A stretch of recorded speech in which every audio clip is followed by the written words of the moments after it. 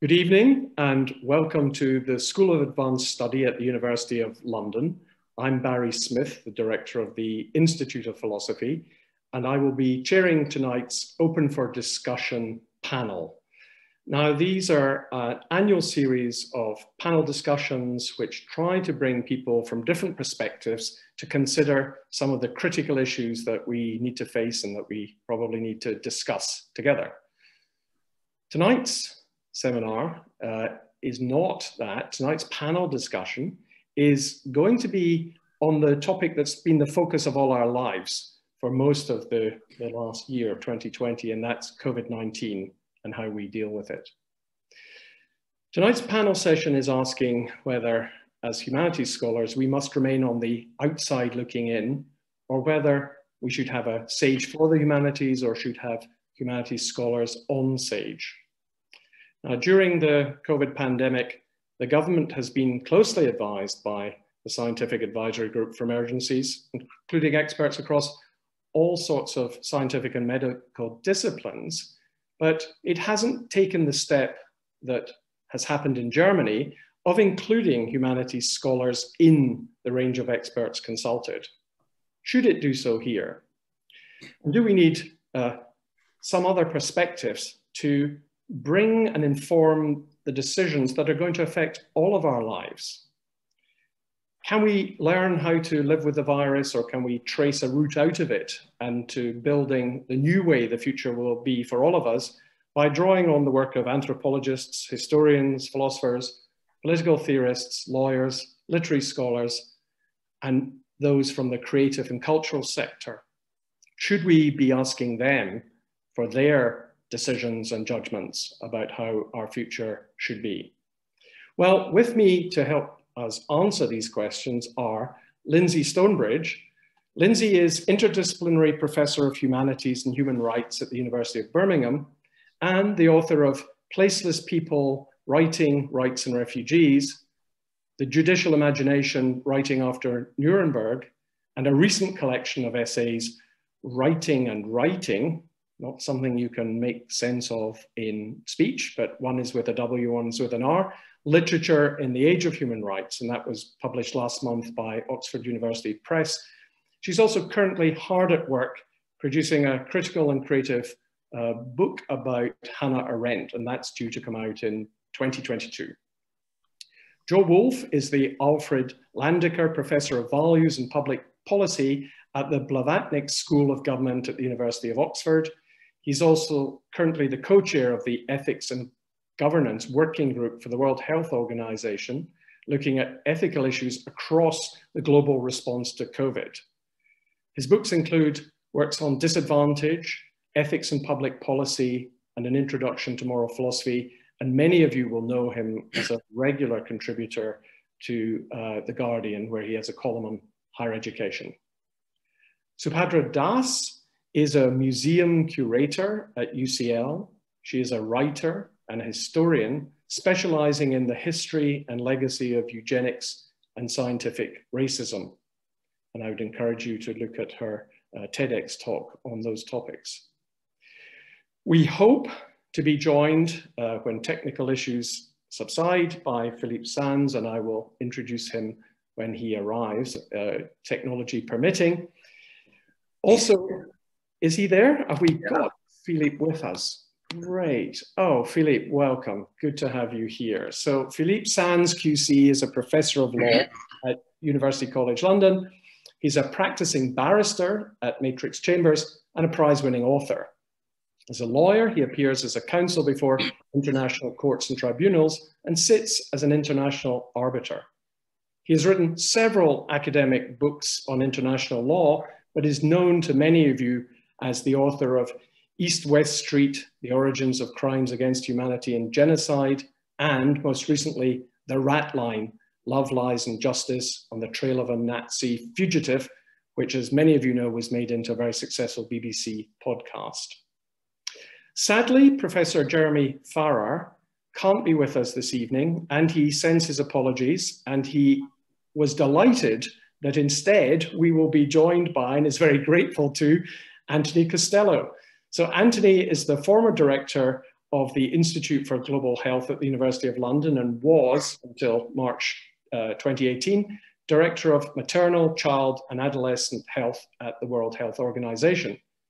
He's a professor of global health and the author of The Social Edge, The Power of Sympathy Groups for Our Health, Wealth and Sustainable Future, but many of you will know him as a member of Independent Sage.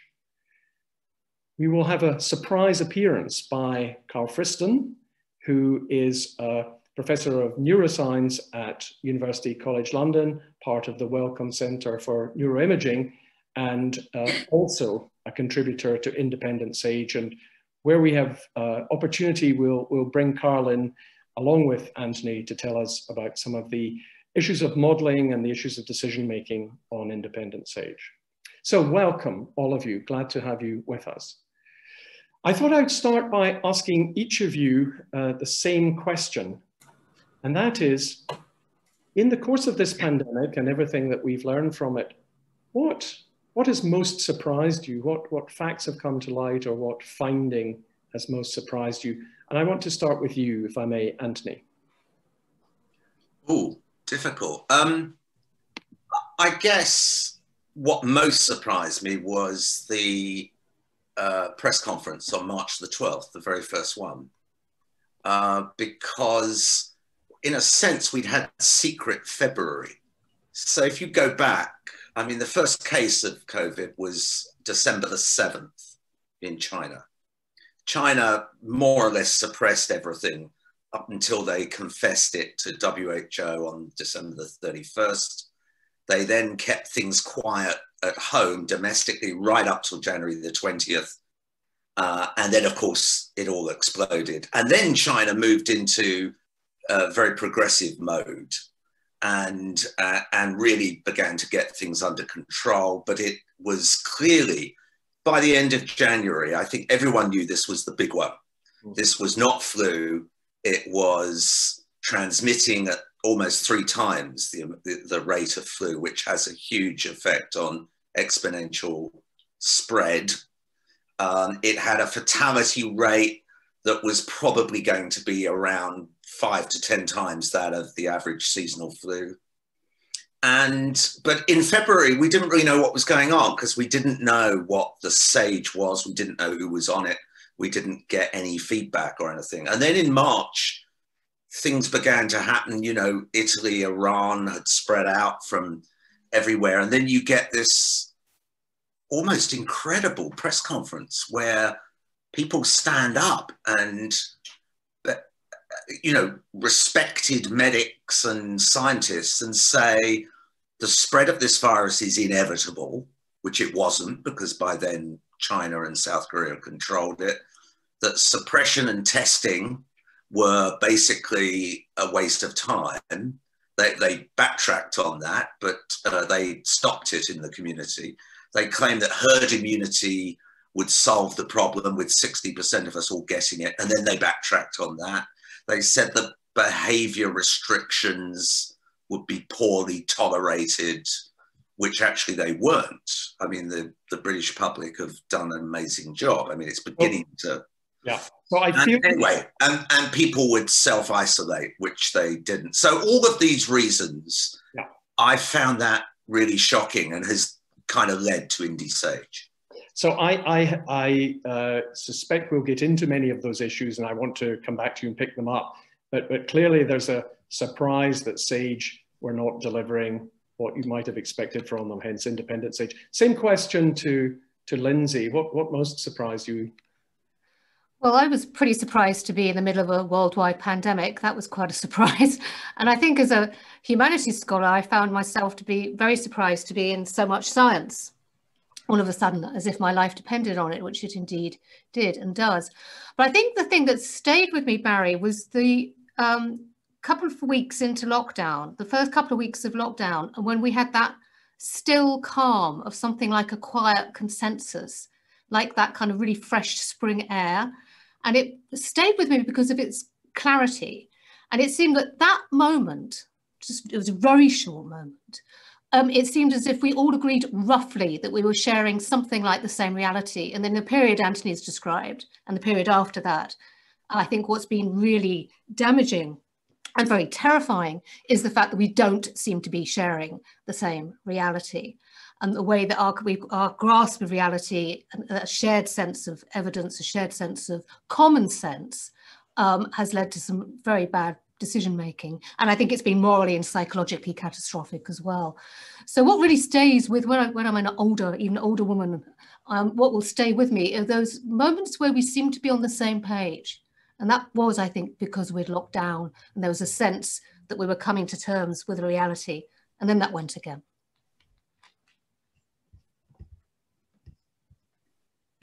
Barry, you're muted. A very strange sense in which we were participating in a great collective action, and it required us to do nothing but to ensure that we did nothing together and that other people did nothing. And that was the sense we were all in it together. I agree. Philippe, what has surprised you in this strange time? Oh, well, you know, it's interesting. One of the things that surprised me is how amazingly adaptable human beings are. I mean, who would have thought that 9 months on, certainly, I mean, I can't speak for the whole country because I don't know the whole country, but people, you know, in our circles and communities, including our children's circles, a younger generation who are spread around the country and even around the world, how incredibly compliant human beings are.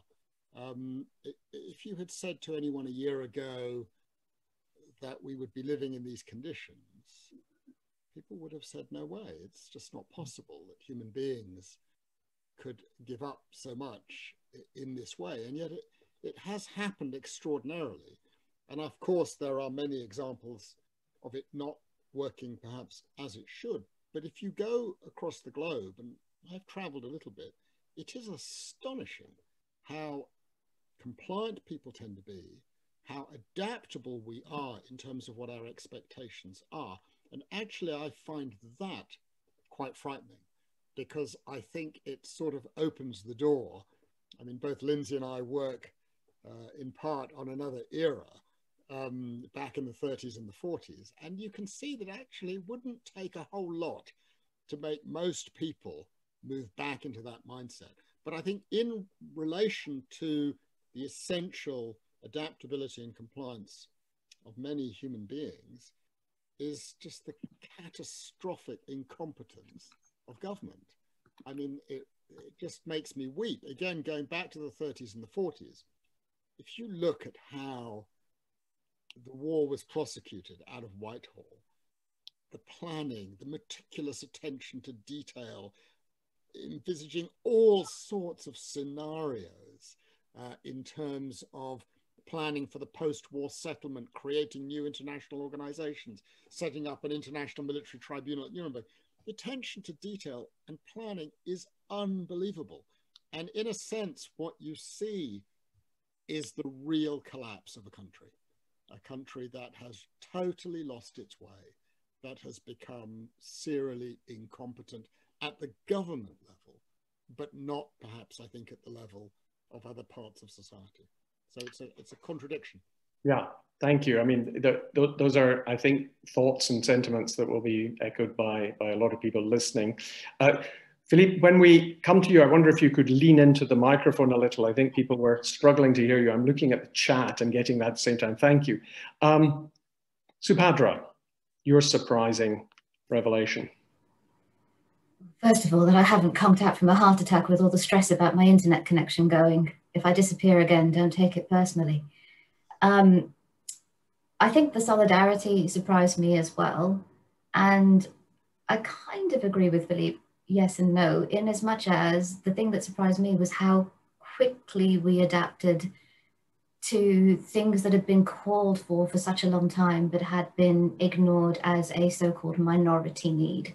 So disabled students at UCL, where I work, have been advocating for years for teaching to go digital, for there to be these aspects of online teaching, for things to be made accessible digitally. And it was, and credit to my colleagues who are lecturers and teachers at the university who, over the course of the last 9 months have been working themselves into the ground to try to do this properly. But I'm still amazed as to how quickly we managed it. So hopefully, if good things are going to come out of this situation, that will be one of them, which is that we maintain this level of accessibility of our discourse and of the things that are going on that deserve to have a wider platform. Yeah, I think it's true that a lot of people have said, even though they feel the strain of sitting in front of Zoom, they know they're including more people, and I think we are probably tonight than we might have been. Joe, same thought. What surprised you?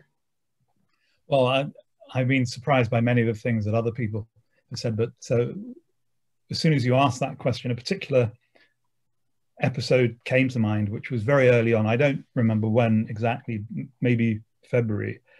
I was invited to a seminar, and there were a number of mathematical modelers there who were talking about their models of the pandemic. And I remember one of them very patronizingly saying, you know, we're so well off in England, we've got the best modelers in the world. Poor old Germany, there's only one guy, he's part-time and he's really a physicist. And so Germany are really going to struggle, but we're going to be great. You know, we've got this sorted out. And you know, we'd had a lot of success with modeling before. So I went away from that thinking, yeah, okay, these are very bright people. They've got their models, we'll be fine.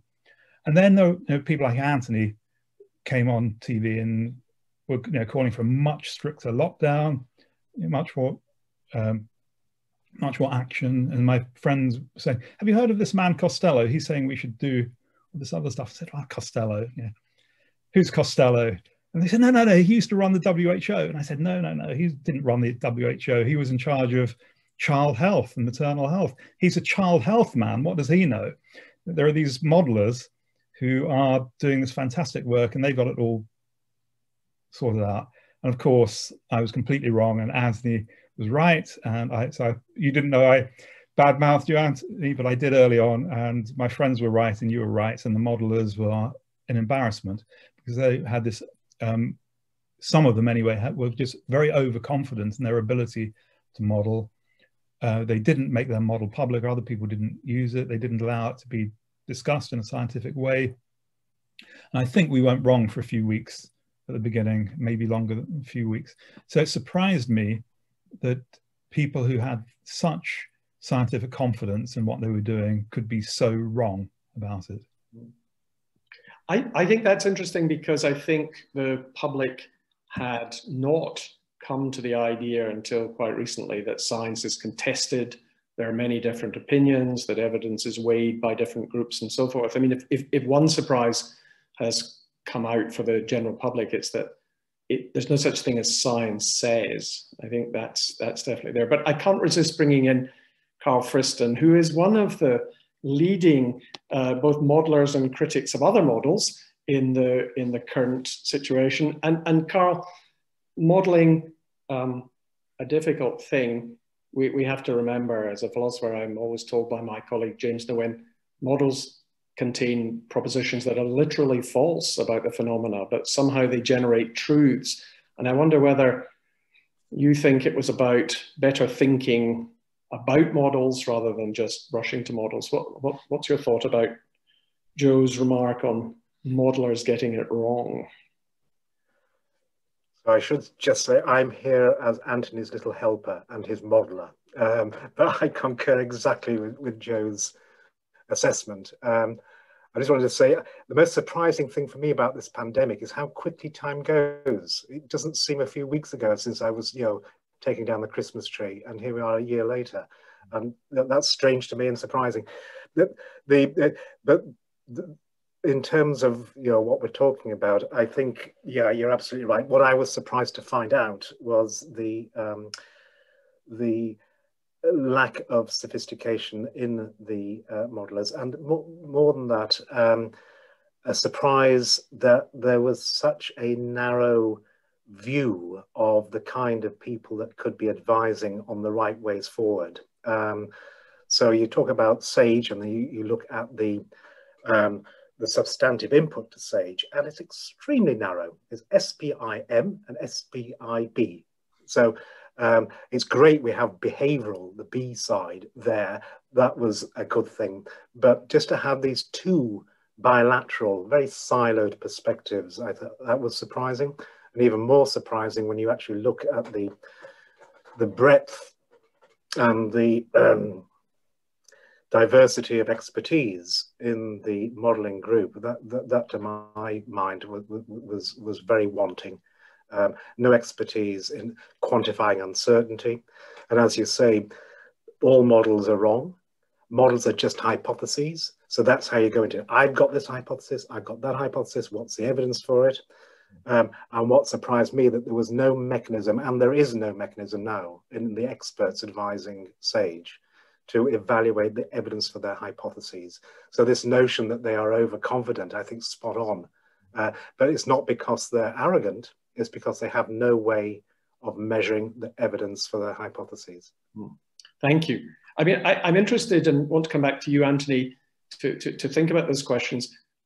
Who gets to decide which experts we need and who we should have? And I'm wondering whether when you and your colleagues, Carl and others, set up independent SAGE, whether there was thought given to a very different constitution to the group of people who were advising on SAGE.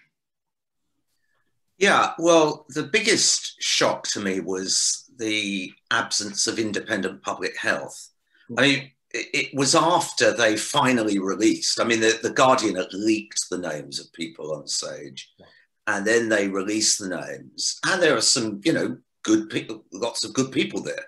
But as Carl says, it's behavioral scientists, modelers, and I hate to say this since Jeremy Farrell was nice about me, but, you know, there were 4 medics there.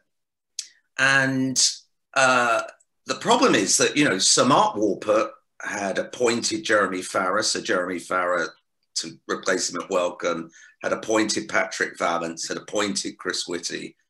And let's be brutally honest, they're all 4 from the same cloth. They're all clinical academics and good at what they do, but none of them had actual pandemic management or public health experience. So when you also looked at the SAGE, 23 people, 16 were men.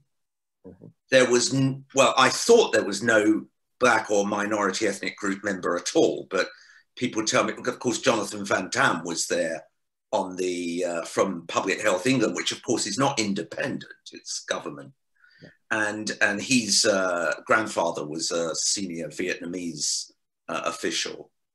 But, you know, it was, so it was quite skewed. And although we can criticize the modelers, I mean, early on in a pandemic, they don't know much about what's about the virus. They knew enough. I mean, I always say, look, at the end of January, we knew this was a big one. It was spreading incredibly rapidly.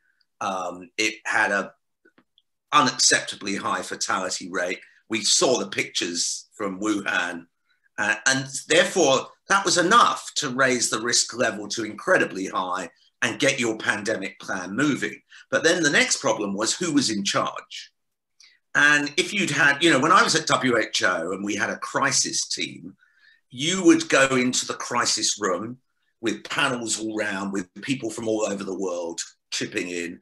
You'd have a managerial chair, you'd have a leading chair, you'd have clinicians, epidemiologists, communications people, logisticians, primary care experts, mother and child health. You know, we'd all sit there and it would all be discussed, and you would meet every day. And this was during the Zika virus thing.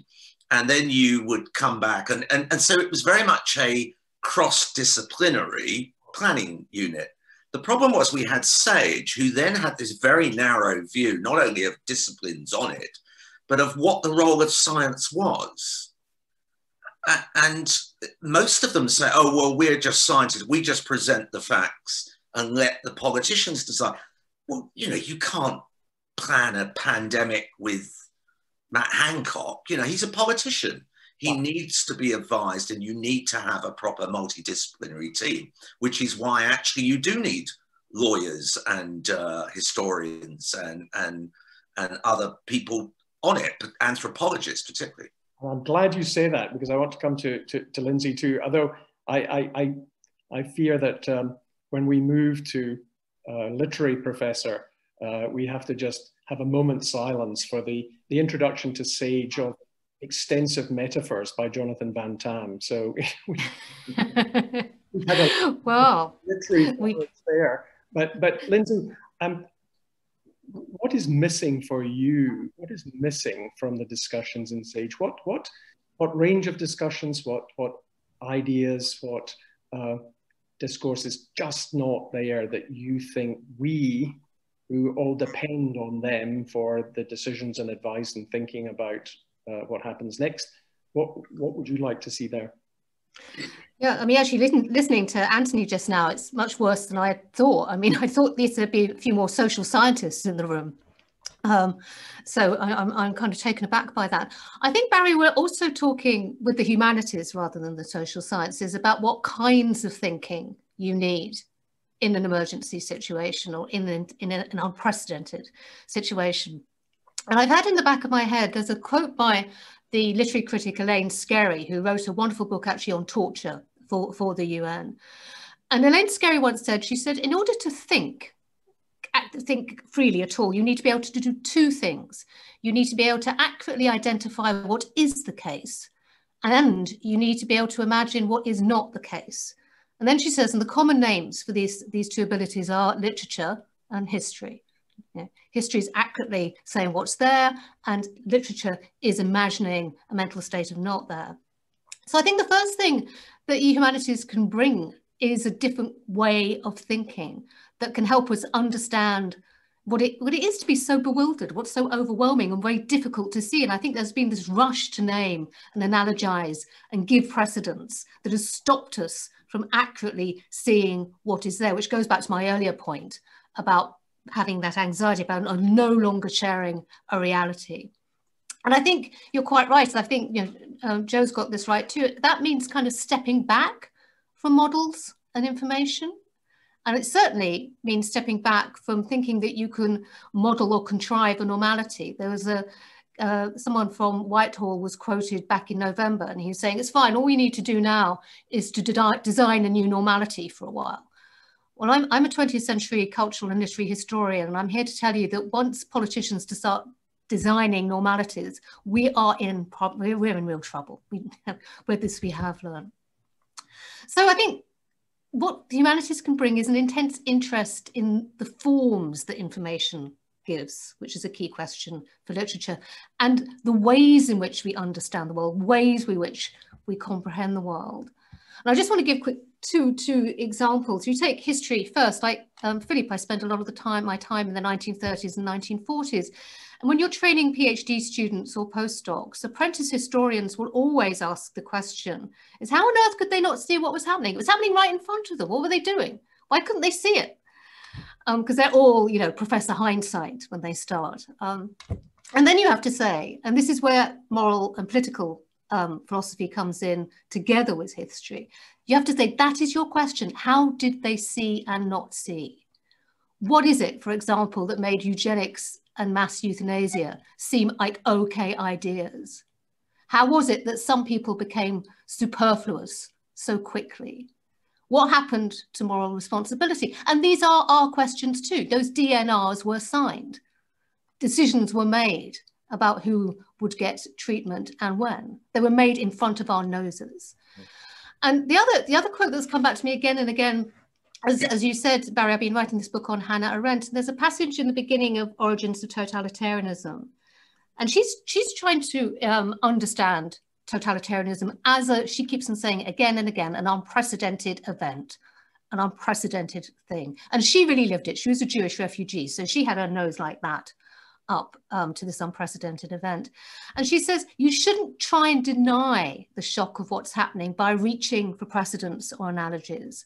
And then she says, comprehension means an attentive facing up to reality, an attentive facing up to reality, its complexity and its outrageousness. And I think that's what good historians do. That's what they bring. And it's also what writers and artists do. They give us the narrative and imaginative forms to comprehend what can seem completely overwhelming and help us grasp reality, not just as a set of models or a set of what we need to do now, or even as a set of policy, but grasp that kind of reality at a human, historical an existential level. So that's history. Literature comes in, and it's been pointed out a lot. One of the things that's done really well out of the pandemic is the book trade. Book sales have rocketed during the pandemic. People have been reading their backsides off during that pandemic, and not just because they're on their backsides either. Fiction, non-fiction, history, poetry, the lot. And it kept on being said that people were reading to escape the pandemic. And as a literary historian, I just think this was totally the wrong way round. I think people are reading, as they always do, incidentally, to negotiate their way into an extraordinary reality. It's not about escaping. It's about reality testing. It's about entering to another mental space, to go back to that point that, Lyndsey says, you need to be able to do that, to think about what's not there. And it's also about dealing with the unknown, producing narratives that help us deal with contingency, but not deny contingency, not deny the reality that we find ourselves in. And I don't think we can overstress how important this kind of thinking is to our lives together, to the human condition. This is a human virus. It attacks us. This is why we need a HAGE, a human advisory group for emergency. And again, I keep on thinking, just one last point, writing, Susan Sontag once said, who was another person who liked to take the humanities right into the front line, she said, writing is a way of conferring and withdrawing meaning and sense upon a life. So it goes back to that question, how do we make some lives mean more than others? I don't think it's any accident at all that Black Lives Matter came with the question of what life was that came with the pandemic. Those two are joined at the hip. And how can we comprehend the reality where we're making those decisions without it actually driving us mad or driving us, and this is where I think we're now, into a massive stage of denial, where we're denying suffering, we're denying death, we're denying, very importantly, grief. So those are the things I think, it's not just the information. I mean, in some ways I'd be appalled with humanities scholars saying, well, they did it this way in 1602, can we try that? And you think, no, not the leeches. But I think it is it's a mode of thinking that the humanities brings that actually takes us out of the drive to model, out of the desire, which can be so dangerous, to design a new reality or normality. Thank you. I mean, I hear two things in what you're saying. One of them, the ability to step back, disengage from the sort of urgency of the immediate piling up of evidence or facts, and to reflect. And the other is, instead of stepping back, it's a going forward. It's actually trying to experience and connect to the experiences people have of death, of loss, of grief, of the concern about their future, and how we bring that into the picture. Now, you mentioned, that's why we need HAGE, or the humanities sage, and I'm going to ask Jo about that in a moment. But I want to bring Subhadra in here, because I think there's another question that lurks in this area, which is there's the stepping back and reflecting. There's the experiencing what's going on. The other thing I think is how scholars from the humanities might react to the proposals, the hypotheses, the plans that are sketched out in supposedly scientific terms for politicians to lift and use. And I wonder whether you think it's as easy as picking up some piece of the scientific evidence and then arriving at decisions. Subhadra. Well, I guess if I thought it was that straightforward, I probably wouldn't be here. And for me, watching this unfold as a historian of science, a historian of eugenics, of race science, it was impossible to hear talk of ideas to do with herd immunity, which were disavowed almost as quickly as they were picked up, and not think that's eugenics. And it was, this is something that is concerning because, of course, as has already been spoken about, it's really difficult to do this in the absence of the politics. And what was very much the case as far as the government is concerned is that you have senior people, if not in the government itself, but certainly very close to the government, who have avowed eugenic positions. They believe that it is possible to pick and choose, to decide in society, in the case of the pandemic, really who gets to live and who gets to die, which is the fundamental premise of eugenics. But more widely, in terms of other kinds of legislations, they are the ones who are legislating for who gets to survive and who gets to thrive. So the idea of herd immunity was, and I completely agreed with this aspect of it, which is that you protect the vulnerable, you protect the elderly and those who are at greater risk of dying from this disease. Although the point was they were supposed to self-isolate in the absence of any kind of meaningful infrastructure. So again, for disabled people, to self-isolate is a very difficult thing if you can't be guaranteed that you're going to be able to support that way of living. But what started to become very clear in the way that this was working was that Black and brown people, as is the case with the prison population in this country, were overrepresented in the number of people who were dying from this disease. And again, looking again to the idea of the history of genetics and where ideas to do with physiognomy, race, and eugenics come from, immediately the first question was, is there something genetic about Black and brown people that make them more susceptible to this disease? Now, I'm not a geneticist. I'm perfectly open to the idea that there might be something genetic. But equally, the fact that it wasn't even considered or wasn't given the same amount of weight, that the fact that Black and brown people, again, they're overrepresented in that term, key workers. They are the people who are working on the front line of the NHS as emergency workers, doctors, nurses. They're at the front line of supermarkets. They're the people driving buses and keeping the transport infrastructure going.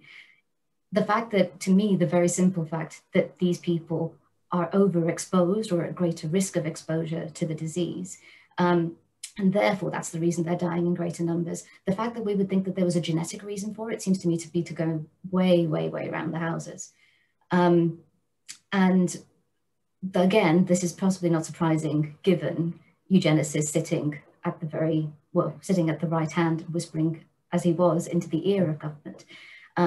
So for me, the fact that the public solidarity was comprised by Dominic Cummings breaking lockdown rules wasn't the shock to me. The thing that was scary was that no one was paying any attention to what he was saying the government should be doing about who we value in society. And I think the onus then is on everyone to be more scientific, because aspects of this work has already been done. Dr. Winston Morgan has spoken at length and in extraordinary detail with a huge amount of passion about why it is that Black people might be suffering from this disease in different kinds of ways. There's a theorist in the States, I'm about to lose her name, Arlene Geronimus, who's spoken about the topic of weathering, which is the idea that being discriminated against in a society is actually bad for your health, and that might feed into the loop. So it kind of reminded me of, I studied archaeology at university, and when I met the man who would become my father-in-law in my first year, and his son was doing chemistry at the time, one of the first things that he said to me over dinner was, "You're in a hot air balloon with a physicist, a chemist, and an archaeologist, and the balloon is going down. Which one are you going to throw out first?" And as an archaeologist, my response is, why are you interested in killing people before trying to fix the problem? Nice, thank you. Philippe, I wondered if this echoed with you, whether some of the discussion that was going on, the bandying about of decisions about what to do with various populations, whether that alarmed you, whether as a lawyer you felt a need to respond. I want to ask you that, and then I want to bring Anthony back in on how independent SAGE were responding to the same set of discussions. Well, thank you, Barry. I mean, it was a point that I was going to come on to later, but I think one of the things that's been striking to anyone who's involved in regulatory design is the way they've gone about looking at the setting of the rules, with questions really following on from what Subhadra has said about whether they are taking into account the unintended consequences of certain regulatory choices that are being made. I mean, I'm not sure how much lawyers are good for, but one of the things that we are often required to do is to identify particular options for achieving an objective that has been set for us by others who are not in the humanities. You want to achieve X or Y objective. What are the different techniques that are available to you for doing that? What are the carrots? What are the sticks? Do you use economic incentives? Do you use punishment? Do you use the criminal law? Do you use the civil law? And just listening to Subhadra, I'm just reminded that particularly now we're 9 months on, what strikes me is the extraordinary state of confusion we are all in about what we are supposed to be doing. I mean, the community that I live in London tomorrow is about to go into tier 3, we're told. And yet in 4 days after that, we're going to go into some sort of free-for-all, and we've just come out of something else. And the one thing that you know when you're designing rules is, having determined what your objective is, you've got to keep them as simple and as clear as possible. And it's been really interesting to compare. I've divided my time over this period between France and the United Kingdom. Okay, and people in France, frankly, bellyache as much as people in the UK about the inadequacies of the government. But it's really interesting comparing the two sets of approaches. There is real clarity in France. You know exactly what you have to do, for right or for wrong. I'm now in a state of complete confusion.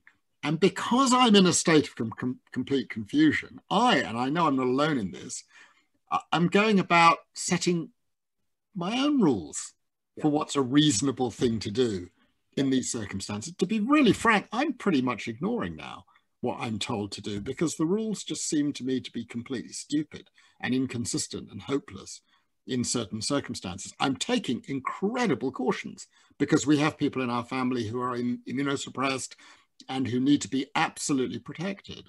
And so I'm not going to go and, sit in a pub with my mum when I could sit across the room for 5 meters across in an open window and do that. So for me, the reaction is, and I'm not responding really to Subhadra's specific points, it's that something has gone wrong on regulatory design. Keep it simple is the absolutely golden rule. And related to that, it's why we trust judges more than politicians. Put the announcement of what we are supposed to be doing in the hands of people who are not politicians. I know they say that also about the science. Take it out of the hands of the politicians and give it to the scientists, and don't have the politicians standing next to the scientists whispering in their ear, telling them what they can and cannot say. And they should have done the same thing with the regulatory designs and with the rules. Put it in the hand, find a few retired judges who we really, in a sense, recognize to be independent, not pushing, not looking for re-election, not doing this, to explain what the rules are, how they're going to work, what the consequences will be if you don't follow them. And I think you will get a lot more clarity. So it's the delivery mechanisms, as much as the design of the mechanisms, that is causing, in the community that I hang around with, just absolute confusion about what is going on. That's very helpful, and I think it's an important point to keep that regulatory issue in mind, very sort of at the forefront of our mind. When we think of the judges, though, we might not be thinking of Lord Sumption for that task, not necessarily. But Anthony, I want to come to you, and I want to take up Subhadra and Philippe's comments. One is the political sensitivity of any of the issues that came up and how much they were discussed by your group on Independence Age. And then the second thing is, if we do take the stance of saying, let's keep politicians out of it, let's just let it be run by the epidemiologists, we seem to end up in the position that Sweden's in. Sweden has done that. There's a standing back by government. There's a standing back by the royal family. They haven't come out to speak. They've said, well, we need the experts to do it. Hasn't necessarily gone terrifically well. So I wanted you just to reflect on both of those things, if you would. Gosh, yeah. So first, a whole number of issues you touched on about race, about class, about vulnerability. Sir David King, and political influence. So Sir David King first got really worried when he learned, you know, he was a former chief government scientist, and he learned that Dominic Cummings and a couple of his psychics were sitting in on independent stage meetings. And he said, this is beyond the pale, because you have to be independent and you have to be able to give, you know, straight talking. And he talked a lot about what he did with Blair and Brown and the like. And so when we got going, and I was massively concerned about the lack of a public health voice, an independent public health voice. There were people from Public Health England, but it didn't seem that they were following what WHO had said from day one, which is very basic. It's find the virus, test, find, trace the contacts, and isolate them. And then on top of that, you do social distancing and hand washing and all the rest of it. And then in desperate circumstances, you do lockdowns. But what you really want to do is basics of public health is lock down the infection and the contacts, and then you break the transmission. Now, that's what China had done. I mean, there was a report published on February the 24th, which showed how within a month they really got on top of this through a mixture of, you know, lockdowns in Wuhan and Hubei, but also devolution of power to the other states, massive education campaigns, massive tracing. They brought 9,000 tracers within 2 weeks into Wuhan to cover 11 million. When we discovered in February how much we, you know, tackled to contact tracing, it was 270 people for 55 million. I mean, we just didn't really mobilize, and it wasn't even thought through about that. We didn't try to scale up testing, even though it was clear from Korea that had 2 outbreaks, rather like we had London and the West Midlands, they had 2 provinces. They went in, bang, and tested as much as possible. They were only doing 20,000 a day at the peak, but they managed to lock it down, and then they got it under control. And if you look right now at China, and, you know, China and South Korea have death rates of 3 per million and 9 per million, I think it is now for South Korea. They've had a little spurt. We're at 950 per million. We're worse than America. So, you know, it was possible to suppress this. Gabriel Scally, who's on Indie Sage, says, you know, we're an island. We could have controlled our borders better. That would have required lawyers to be on board to talk about all of those aspects of rights. But, you know, the other key thing WHO always said, act fast. Don't wait for, you know, modelers are important, but you bring the team together, you've got to move fast. And we'd had a pandemic plan, we'd had this exercise Cygnus, but it was soporific, our movement. And, you know, I mean, I remember pulling my hair out when the budget was on March the 11th. And they'd already reported that Nadine Dorries, who was the junior minister, had been infected, I think 9 days earlier. Yeah. So sticking everyone into Parliament was, I mean, where was the public health person saying this can't happen? And of course, we almost wiped out our entire high command. So anyway, back to what did Indie Sage say? Well, on the black issue, we were very keen to have proper representation. We have Subhadra from the Runnymede Trust, Kamlesh Kunti, who's a GP professor who's done some great work on this, Dean and Pillay, and you know, and we really, and you know, Subhadra is absolutely right that this is not about genetics. It's about exposure, and it's about class, and it's about being in the front line and doing the jobs that other people don't want to do very often. And even amongst the middle class doctors, they had higher rates because they were in the unfashionable hospitals doing a lot of the really nasty stuff without adequate PPE and the like. But then finally, on that, I'll stop in a minute about herd immunity. Look, herd immunity is what you get from a vaccine. And it's very interesting because some viruses like measles, which are incredibly infectious, you need 95% coverage to really get control of the virus.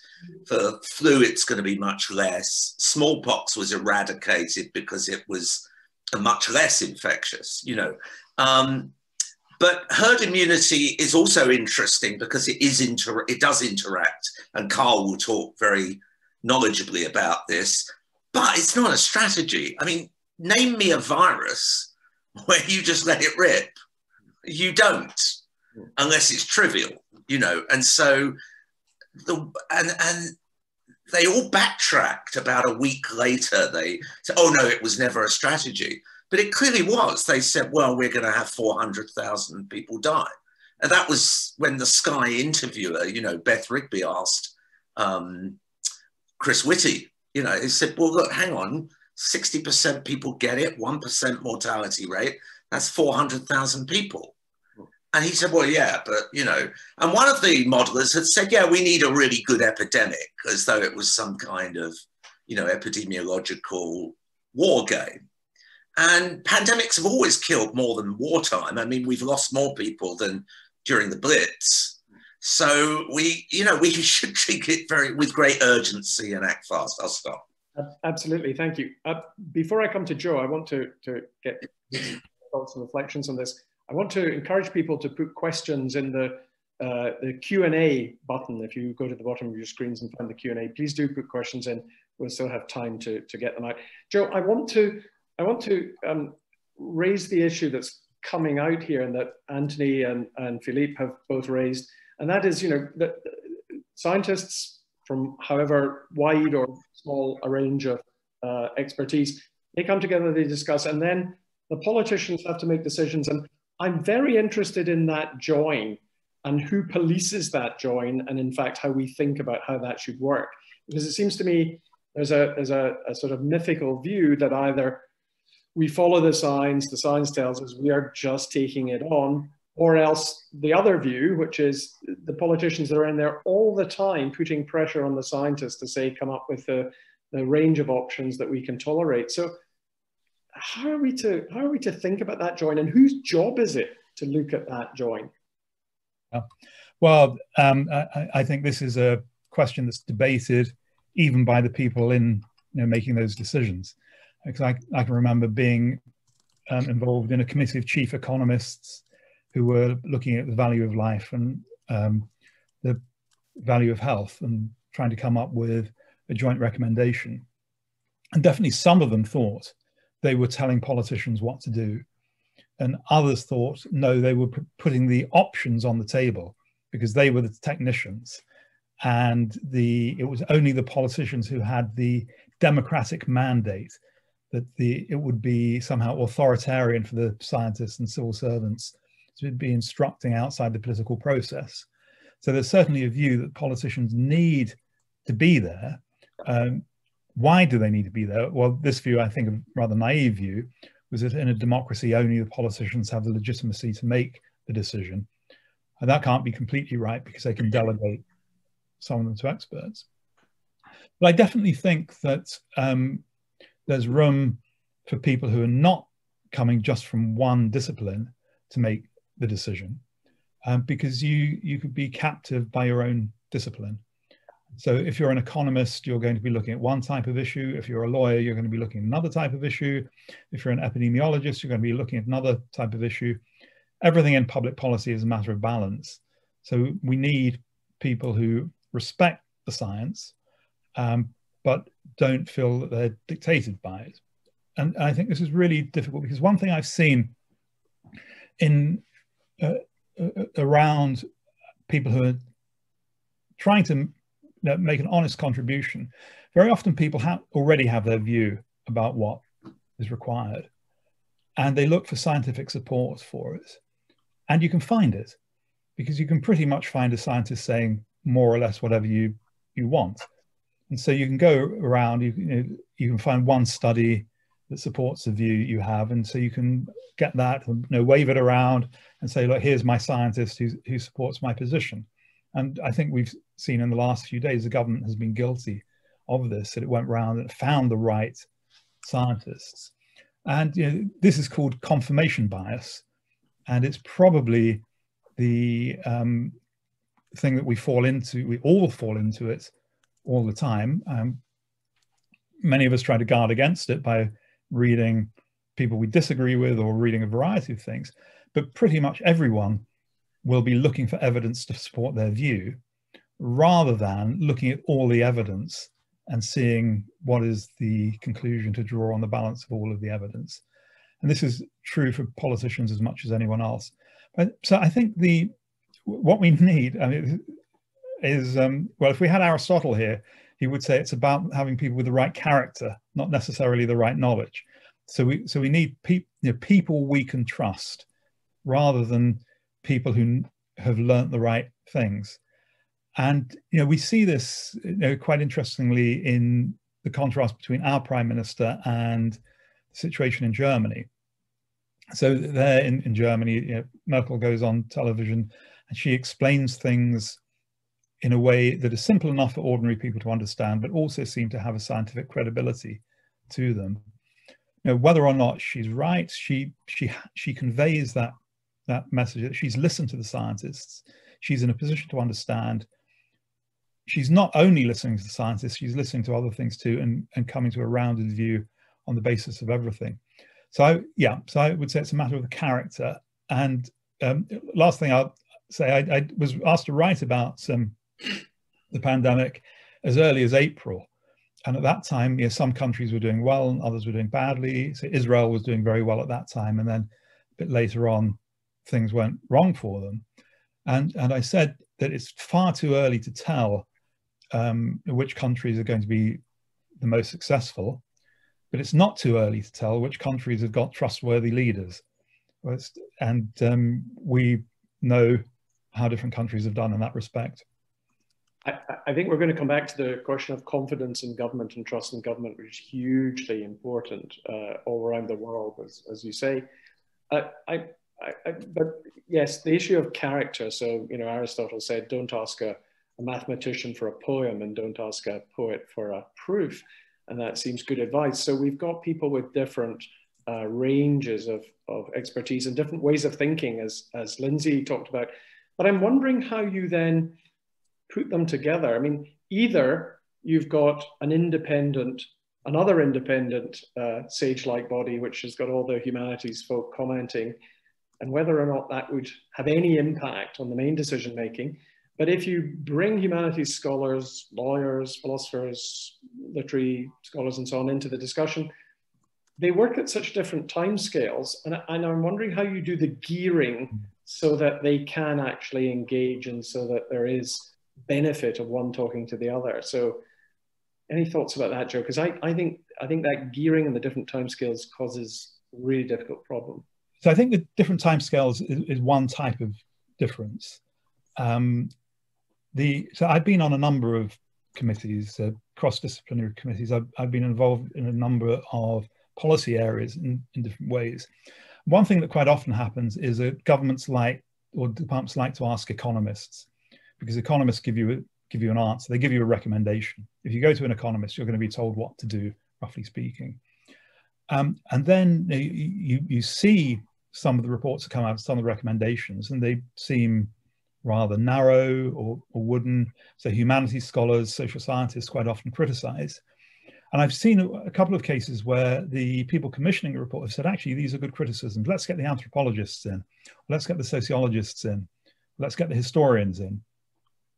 And of course, first thing, they don't deliver to deadline.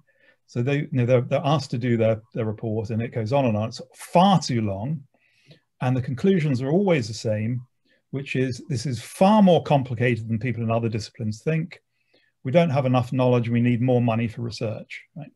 And so if you've got that attitude, the government is going to be maybe interested, but they're not going to turn to you in a crisis or an emergency.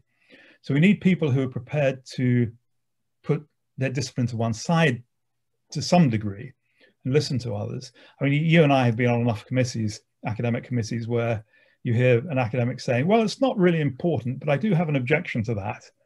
And if you had a business person doing that, you say, get out of the room. We don't have time for that. But for academics, our trade in stock is the counterexample and finding the problem. And if something is not 100% correct, it's wrong. Whereas in public life, if you've got something that's about 65% right, you're doing pretty well. So it's always easy to point out counterexamples and problems. So we need people who are prepared to bring something, but also not insist that they're the only person who can be right, and to compromise and work with others, and also speak other people's language, which is quite hard. So we, that idea of translating across disciplines, and actually quite often it's the humanities scholars who can do this. We're used to listening to different types of discourse, and catch on quickly and can understand one person's discourse and explain it to another.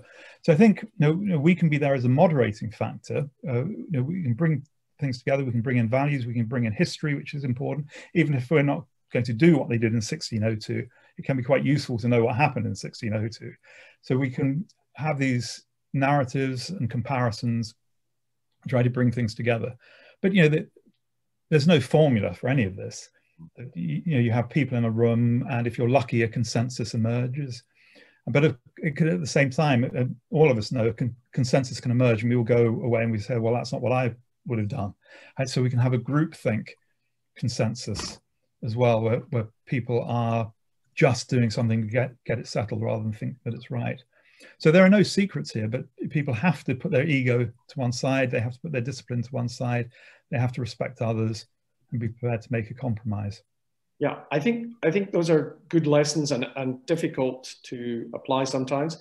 I'm reminded that when humanities colleagues always say, well, we do things differently. You often hear the medics say, well, we know you do things differently. Can you just tell us what it is you do? And can you give us a definite answer? And a worry is coming back with, as my colleague Chris Frith and a colleague of Carl's, Chris Frith says, you mustn't just come back and say, well, it's all very, very difficult. There's got to be something more than that. And I'm wondering if we can bring in Carl, who's been very patient here, whether these questions that stand back or say, let's think about this, or let's introduce some distinctions you hadn't thought of, or let's question some of the fundamental assumptions. Would they be of use to you? Can you stream them in as you're doing the things that you're required to do with urgency on SAGE? Yes, yeah, practically. Just a technical answer to that question. The big challenge behind the kind of modelling which is underwrites a lot of our recommendations and forecasting is nothing to do with epidemiology. It's all about interpersonal, intercommunity fluxes, behavioural responses. It's 99% the way that we as human beings respond to the virus being in the population. So, that's, I think, a really pragmatic example of the importance of a more eclectic view of the system at large, of which we are part, and our behaviour defining the dynamics of that system to make any sensible comments about what will happen. For example, vaccination. Vaccination with a compliant, informed population is completely different as a ball game from vaccinating a herd of cows. But more generally, just to address your question, there is a position in terms of leveraging and getting the kind of insights and more eclectic perspective on the problems from the humanities, that the way that the path to impact is not through government. And in fact, the path to impact is to do exactly what you are doing now. And I think the independent SAGE is a good example of that. I personally, and I think a lot of people would agree with me, that the impact of independent SAGE has been absolutely zero. And I know this to be true from the point of SPIM. I have a letter from number 10 explaining why they don't want to extend the modelling group. But more generally, we've had absolutely no impact on government decisions at all. But we've had enormous impact in terms of a public understanding and enabling and informing, and also providing moral support for other invested people, stakeholders, other areas of expertise. And I would submit that that's the way you make a difference, not by worrying about influencing number 10. I can tell you some horror stories about what's going on at the moment. I mean, all the issues in terms of the decision making are really current. They're not resolved. I know the kind of trade-offs that people are trying to use at the moment to balance the quality of their life against the economic cost in terms of quality adjusted life years. I've seen the Excel spreadsheets. They are currently being discussed now to decide whether we go from level 2 to level 3 by a handful of people. And they don't come from academia. they come from the people who the government listened to, which is the rebellious Conservative Party members, and particularly the COVID recovery group. These are the people in charge of making governmental decisions. So you're not going to impact that. And I would submit that not very important, because what is important is the way that we as a population understand what's going down. And 99% is basically Philippe's doing the right, sensible thing in an informed way, in a compassionate, sensible way, by listening to the people he trusts. It's got nothing to do with what the government. And if that's right, it's more important to have these sessions day after day after day, bringing in all the points that you are making. I think that's probably going to have a much more impact than sort of worrying about an interface between SAGE and the Cabinet Office, to be quite honest. Good. I see Lyndsey's in agreement. I want to bring Lyndsey and then Subhadra in on that, because I'm wondering whether or not you're both as contented with getting the public on side but leaving SAGE untouched in this way. I mean, I think you're right, Carl, that there's very little impact, but going inside that room doesn't necessarily mean you're going to be listened to or heard if it's not going in the direction that the majority of people in there want it to go. But Lyndsey and then Subhadra. Yeah, I just, Carl, that was exactly what my fear and feeling is. I mean, two things to pull out from what you said. The first was the current discussions on QALYs and quality of life is truly chilling. And in some ways, I wouldn't want to get into a room and be involved in those discussions as a humanities scholar or indeed as a humanist. But I think you're also absolutely right, is where where the humanities and the arts need to target. Maybe government can create more space for this, or we can start lobbying for more space of this, is in public life, in the lives we are living. And that's where things are so crucial, like care, like respect for life, like intimacy. And that's where I think the humanities are really already making a difference. I think it's also really telling that if you look at research after research, it doesn't work for the States, but it works for the UK. If you ask people, and this is research that's being done at King's at the moment, the money or life question, which do you value more, the economy or life? It's fairly much, it doesn't follow on leave remain lines. It doesn't really follow on party lines. There's a bit of variation in age. The only people who seem more willing to give up lives for money tend to be the very rich and the better educated. So there's not a politics of this in the way that's being made out. There is something that's been worked out on the ground about a common humanity that the humanities can work with and respond to. And those questions are not just around governance and politics, they're also existential. I mean, the bit of research that was done recently, again, the same team at King's, saying that trust in government has gone down since news of the vaccine. And, me with my kind of philosophy head on thinks, well, that's existential. That's saying, because we don't need to rely on you anymore, because there's something else. And, and not only, and as Philippe said, the disastrous chaos, thoughtless chaos of our government would be another reason. But that seemed to me there is something that we're missing here, where we've got the social and the behavioural and science, and we've got policy and governance, and there's this bit in the middle where most of us live, which is how we're engaging with one another, with decision making, with care, with shared mourning, with collective responsibility. And I would, my answer to do you need more humanities? Yes, but we need more humanities education so we can take that into the world and make it more forceful. Thank you. Subhadra. Yeah, I thought, because I've been thinking about what I was going to say here and considering this question and what I was going to contribute. And I thought the thing that I came up with has surprised me, but I also thought it was going to be controversial in a way that it clearly isn't. Which is that I don't think I want my expertise to be available to this government in particular, but generally any government, because, well, particularly given how venal and base this particular government is, I feel like if we give them greater information about how to be more efficient eugenicists, we're not necessarily helping ourselves. But yeah, the collective power, our common humanity. The number of people that I know who have been volunteering in food banks or have been, just making sure that their neighbours or and people who have to stay at home were getting groceries and making those efforts within the community. Solidarity in our society is the thing that is going to be causing the shift, because yeah, it turns out that we don't really elect the politicians that we need or that we deserve. We're going to have to do these things for ourselves. And we also know that politicians, even if presented with accurate scientific research and information, don't necessarily act on it. Just go and ask David Nutt. And so it's not really about them at the end of the day. There are more of us than there are of them. It's down to us to be there for each other.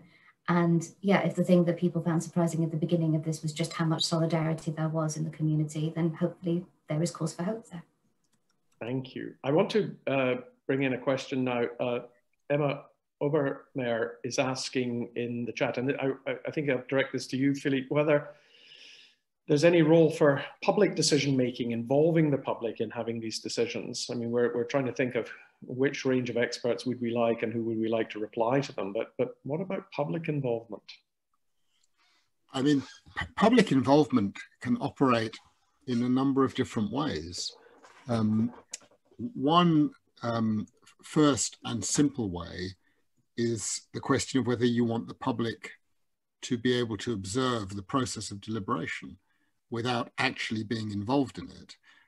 I mean, it is one thing to make minutes or redacted minutes of SAGE available long after the event. It's quite another thing to say, actually, let's just put this on Zoom. Everyone can watch what the debates are and listen to what the debates are. And there would be different concerns about that. One would be that people would then behave differently. I mean, we get this issue in whether to make legal proceedings open to the public or not. And there is an argument that by making it widely available, in other words, not just allowing 20 members of the public into the room, which would be one way of doing it, another way of doing it is just broadcasting it on the web. It causes people to behave differently.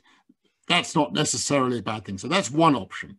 Another option is, of course, going to the other end of the extreme, having the public vote on decisions to be taken, having them to vote in the tiniest of communities, that's to say their own family, a village, a town, a borough of Camden, a borough of London.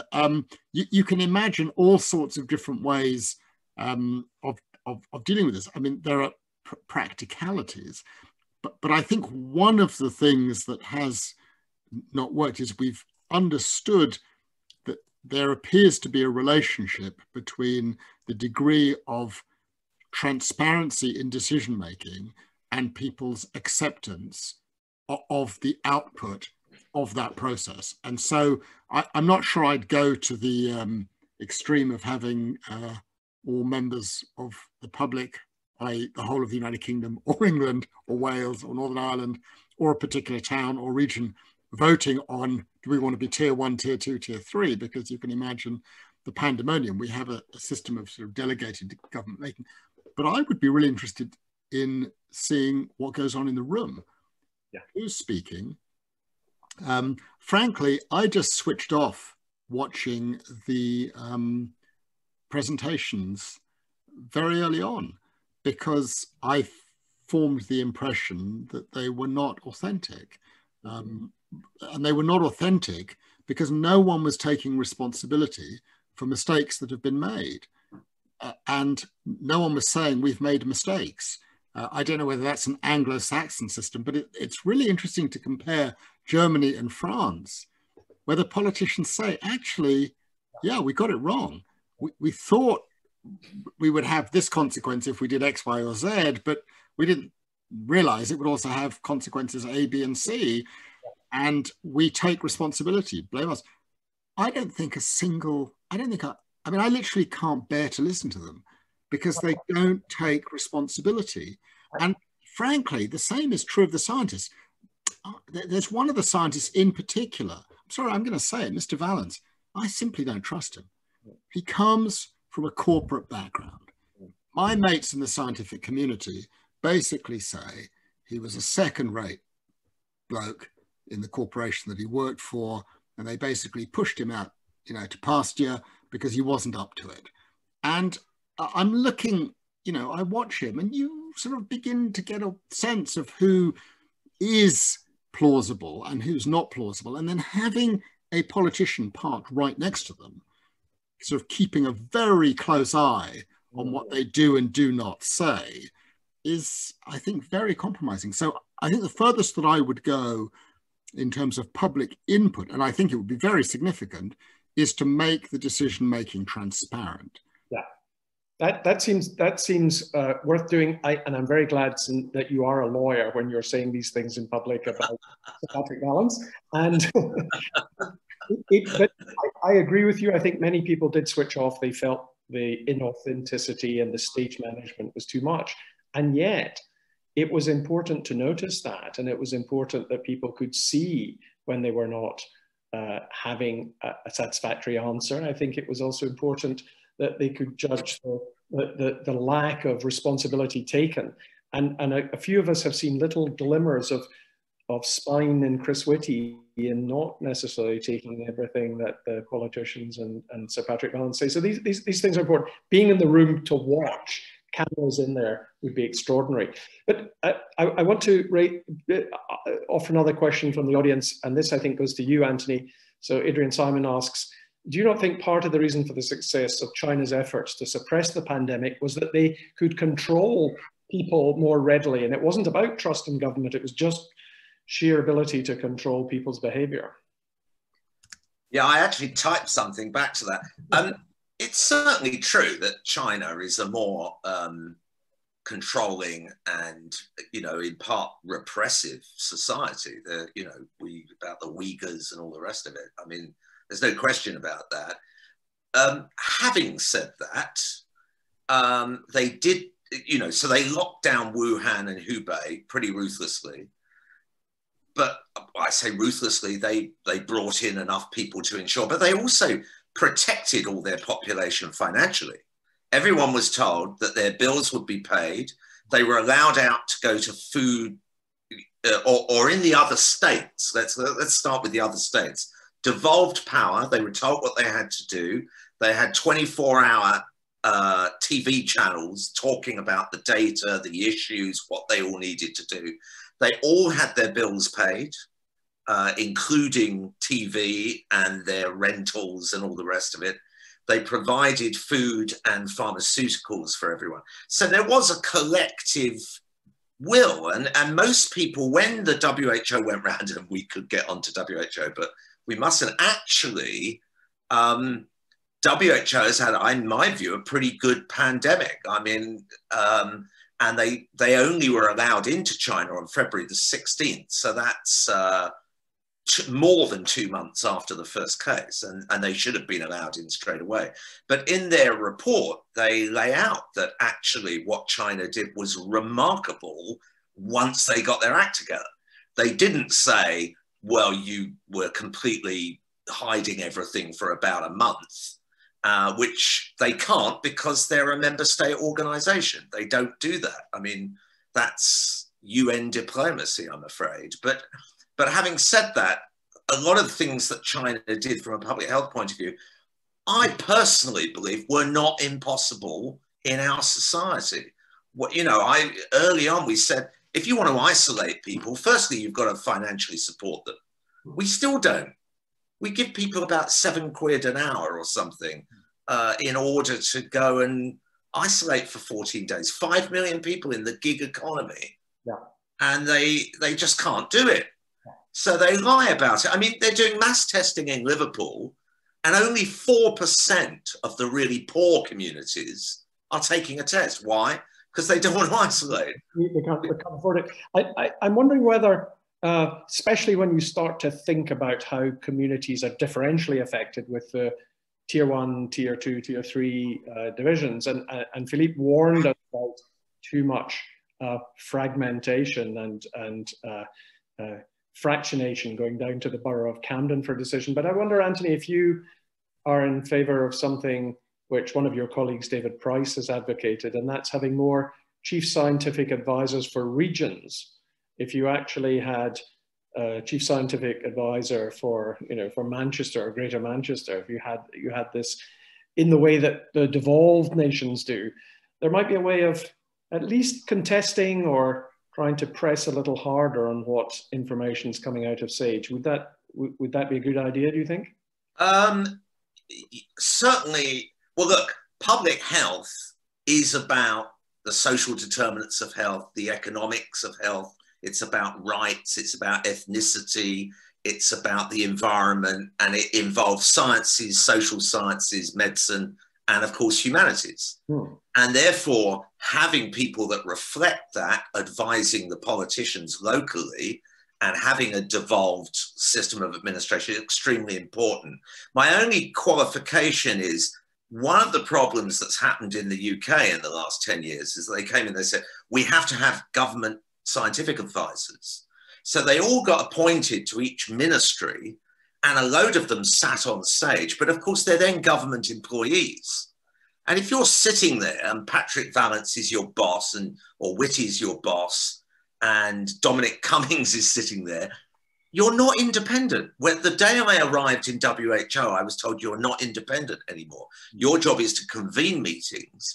You can chip in, but basically we listen to the independent SAGE advice. But if your boss is Andy Burnham, would that be an advantage? Well, I think Andy would be a bit better. I like the idea of people being brought in and doing it sort of on a gratuitous basis, you know, that they're not paid employees, because once you do that, I think it silences people. You know, you could have chosen almost anyone from the public health community to sit on that SAGE, and they would have contested at the very first meeting the idea that you don't test and that you don't set up a different kind of tracing system. I haven't met a public health person that wouldn't have said that. Okay, I've got limited time. We're going to have to wave goodbye to Carl, who, thank you very much for joining us, Carl Friston. You have to be elsewhere, I know, but thank you. Still on Zoom. Joe, could I just raise a question with you, and then we'll have a last question, which we may have to do in a quicker way than I'd hoped. But James Wilson asks, should we have a chief humanities advisor? Well, I'm sure there are some people who would apply for that job. I don't think it's one I would want myself. I mean, even the idea of a chief scientific advisor is rather strange. If you think about all the sub-disciplines of science, it has to be someone who knows who to call on, what expertise to call on. I'm not sure in the humanities whether expertise works in the same way. I tend to think that, well, yeah, I mean, it is fascinating. One of the first committees I was on was looking at the scientific experiments on animals. And what happened was that there were 15 scientists, all who'd been working on this area all their life, and me as an ethicist, supposedly, who'd never looked at the issue at all. And so I asked, why do they ask for experts in science and a non-expert in ethics? And they said the problem was that if you've got an expert in ethics, you've already chosen the result by the choice of that person. Because if someone comes with an ethical view, then they're not going to change it in the committee. So what you need is someone who can evaluate our arguments, can look at the evidence, can look at the best arguments. And in that circumstance, you need one type of person. In a different circumstance, you need someone else. So I don't know. I'd never thought of having a chief humanities officer. Maybe James or someone else might be able to persuade me of the advantages, but at the moment I'm a bit skeptical.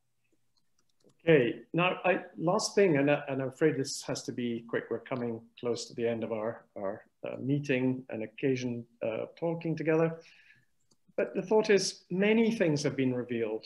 There have been changes in the esteem given to low-paid workers who were essential and who we depended on. There have been revelations that the people who've been most lonely in this period were the young and not the old, that actually sort of 14 to 22 have found it particularly hard. And also we know that Black and ethnic minority communities have suffered more.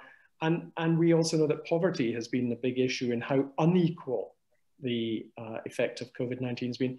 And I'm wondering, whose job is it to ensure that these things are not forgotten and are taken forward, that they're kept in mind. In some way, we need to keep urgency without emergency. We have to keep these issues live. They have to be as urgent as they've been, but without a pandemic to drive people and make them think about it. How will they be remembered? So I want to have a quick round. Maybe public inquiries are one of the ways, but I'm sure we've all felt less faith in decisions come to and subsequently ignored. But I'm going to have a quick round of all of you to just think about that question. I'll start with you, Philippe. Well, I mean, you've asked me to address the question of, you know, an inquiry and where we might head. I mean, we're still in the midst of matters. It's plain, I think most people you speak to from across the political spectrum, that things have not perhaps gone as they should go. And so the question does arise, what is the best way to learn lessons? We're told by our scientific colleagues, this is not the last such pandemic that we're going to face. We need to be in a better position to understand where we are going to head. An inquiry is one way to do that, but you immediately reach the challenging questions. What are the terms of reference? Who is going to actually participate as the members of the inquiry panel? Who picks the members of the inquiry panel? Is there much evidence that prior inquiries have changed practices across time? You know, the inquiry I was most connected with is the Chilcot inquiry on Iraq. We saw how incredibly long that took with an overbroad term of reference. And I think one of the lessons from that is we need to ratchet down to understand very precisely what are the issues on which the maximum amount of difference could be made by learning the lessons. That's outside of my expertise as to what the answer to that question is. But it seems to me that is one area in which the humanities can provide very significant assistance. If you want bang for your buck, how do we make sure that next time this happens, we're in a better position to do it? I suspect that's not something in which our friends in the scientific community will be able to contribute a great deal on, because it goes to the nature of decision-making processes. And the nature of decision-making processes is something that different disciplines of the humanities know a little bit about and can bring something to bear on.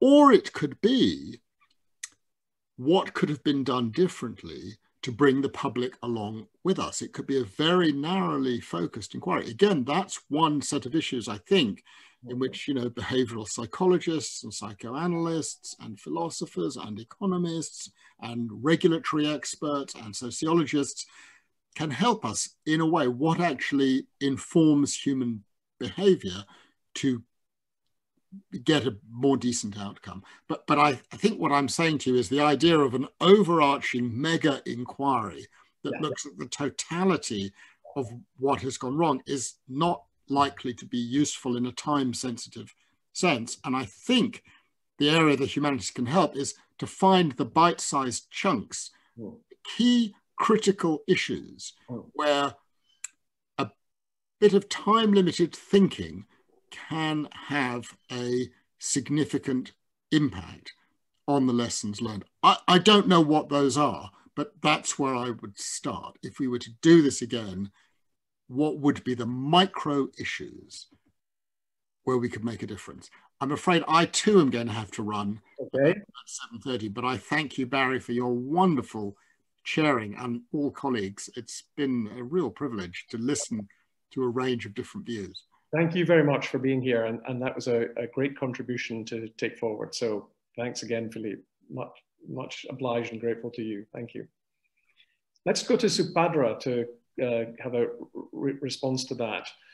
The things that we think humanities scholars might do. I mean, I thought there's a lovely point by Philippe that actually humanities scholars might be very well placed to think about the issues we want to ask and we want to press. Well, I'm going to answer that by answering the previous question, which is whose job is it? And my answer to that is it's mine. So I am a historian. I have ambitions of being a public historian. And so it's my responsibility to make sure that the things that I do within the academy are as accessible in terms of language, in terms of platform, in terms of all those other things outside as well. And yeah, I think we've cottoned on to the fact that sometimes an academic approach, which is to be able to find fault or to find counterexample, is the way in which we're trained. But maybe we can also be a bit more ambitious about finding solutions and also acknowledging and self-including to be able to say, well, you know what, if you didn't ask us, we still have thoughts. We're going to be telling you them anyway. Good. I think you already are a public historian. I wouldn't worry about becoming one. Thank you. Lyndsey. Yes, I think, just to echo, I mean, on the question, yes, public humanities, but I also think actually in some ways public humanities is an oxymoron. The clue is in the name, it's humanity, and I think a lot of what's gone wrong with disciplinary thinking is actually severing that connection. So you're absolutely right on that. And I also think, Philip was bang on the money there about inquiries. I mean, I've been watching the Grenfell inquiry very carefully for other reasons. And I think Grenfell and our current situation are continuous. I think there's a continuity there, which is a continuity around thoughtlessness, which is a continuity about structural inequality, which is a continuity about thinking that some lives do not matter as much as others. And the problem with having an inquiry is, how are we going to name the crime? How are we going to name what we've done here, what we're doing? So as with Philippe, I would be sort of very, very cautious about that. And as I said before, I think, one of the reasons one of the things that has been exposed is our human vulnerability. This happened several times over history. There are points where it becomes kind of almost unbearable, human vulnerability. And it is quite often the arts, the humanities that give forms, that give narratives, that tell stories about that vulnerability, that enable us to create resilience, which is not a word I use lightly because I don't often like it, but a kind of cultural and political and human resilience. And that, I think, is the job of education, it's the job of local politics, and it's the job, just as you said, of teachers and writers. Well worth being reminded of that vulnerability in times when we're not facing something like a crisis. And I think you're right. And the worry is that a lot of people thought that COVID was maybe the pandemic coming upon us as a time to rethink and reset. And I think also there are fears that we won't reset. I think that's a very live issue. So Anthony, how do we keep the lessons learned, the things that we need to attend to in view? Well, I think there are different time spans here. So first, I actually think I would do a technique that has been incredibly successful in medicine for maternal mortality, stillbirths and things. It's called a confidential inquiry. And I would do that for public health, particularly around SAGE and the administration of this pandemic. Because if you do it confidentially with a no blame culture, you get people to open up much more. So that's one thing I would think seriously about doing. Secondly, I think the select committees did a very good job. I think the Health and the Science and Technology Committee, both chaired by Conservatives, Greg Clark and Jeremy Hunt, but they did a good job and they really did hold a lot of people to account and didn't, gave them a tough time. So that was good. I think there must be a public inquiry of some description. My fear is it will go on for 4 or 5 years and everyone will have left and it will all be, but you need it in order to really get, it's better than a Royal Commission. And finally, I think the historian's view, I think, what Subhadra is going to do and others, and the literary view. I mean, there's going to be a huge amount come out, I think, on the lockdown and what happened. You'll see novels appearing. But finally, I just want to leave one thought. We're not through this. Oh. We've got a massive economic shock coming. 80% of the world's jobs have been affected by this. And 1.2 billion children have been furloughed for education. It's the biggest financial shock we've had in 300 years. And this is not going to go away. There's a real disconnect between the stock market and the economy right now. And I think we're going to have a very torrid year, even if the vaccine is probably a way out. assuming that everything goes smoothly in terms of not suppressing, but getting down to an endemic equilibrium, as Carl would say. Yeah. Notwithstanding Brexit. Joe, I'm going to give the final word to you. So your thoughts about. Okay, that's always dangerous.